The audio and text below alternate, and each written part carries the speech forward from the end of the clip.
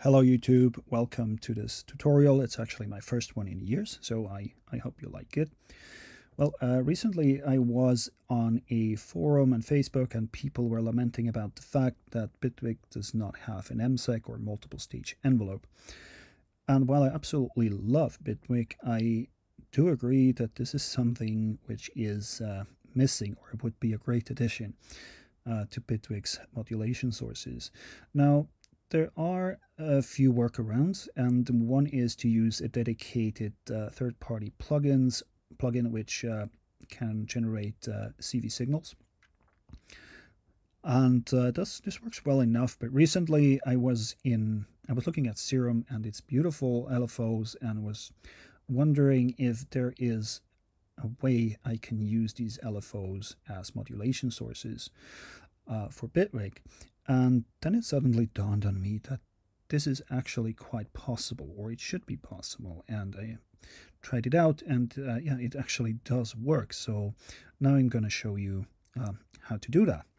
Well, what we have here is a very basic grid instruments with an oscillator, an ADSR, and a low-pass filter, which we now will attempt to modulate with Serum.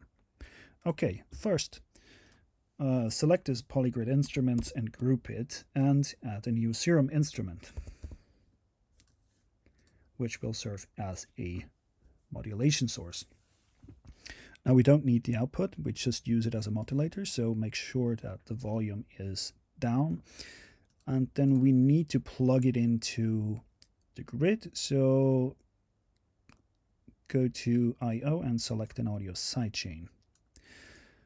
I also want to have an oscilloscope so that I'm able to monitor what's coming in. Connect it, and when I hit a note, nothing happens. Well, because I have not selected the input yet. Okay, instrument layer, Serum output. Okay, now we can see this, and now this signal is available in Bitwig as a modulation source. So I can connect it to the low-pass filter to get some filter FM.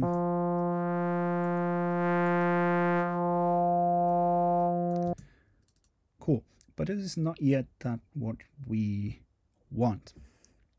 So let's open Serum to see what we can do. Well, one thing we can do is we can reduce this volume to 0 and use an LFO to modulate the amplitude of the filter. And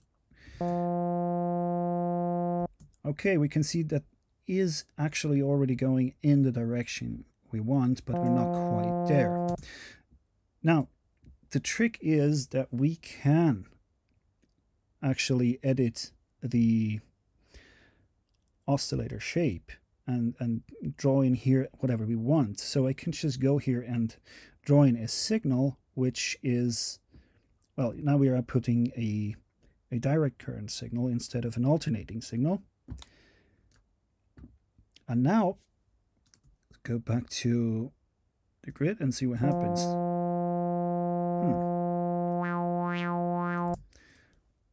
And that's basically already it. That's all you need to do. Now it's hooked up, and we can use Serum's output or its interpolation of this LFO curve as modulation signal within all of Bitwig.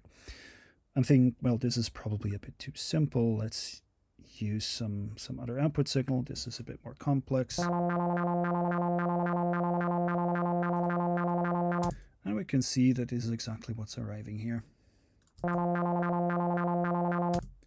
And because Serum is in the same signal chain, it receives MIDI note, and when it's, yeah, you can sync it to the tempo, obviously. You can sync it to note on by enabling the trigger. Let's slow that down a little bit.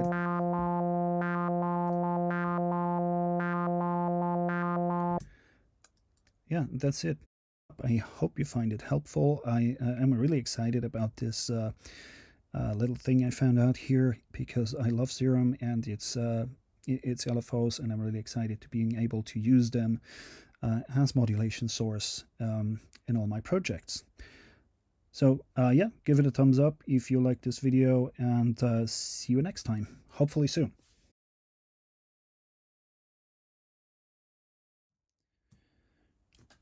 Okay, here's a little addendum. I figured out why the shapes, the LFO shapes, do not translate perfectly into Bitwig. I mean, they look different on an oscilloscope, and the reason for that is that they actually are. This knob here works in decibels, and decibels are an exponential scale. What we want, however, is a linear scale, because when you look at this LFO, it has a perfectly linear kind of sawtooth shape. Well, when I look at it here, it looks much more like a logarithmic curve. And to remedy that, we need to do a little math. We need to grab this power module at a constant exponent of 0.5. And then when I plug this in, now it's perfectly linear. Well, there's still a little problem. We see this small spike here, and I think that comes from the fact that when we reach 0 in Serum, actually for a fraction of a second, this value drops below 0. To remedy that, I just added where is it, an absolute module that doesn't allow any values to be below 0. And when I put this in front of the chain, now it behaves exactly the way we want to.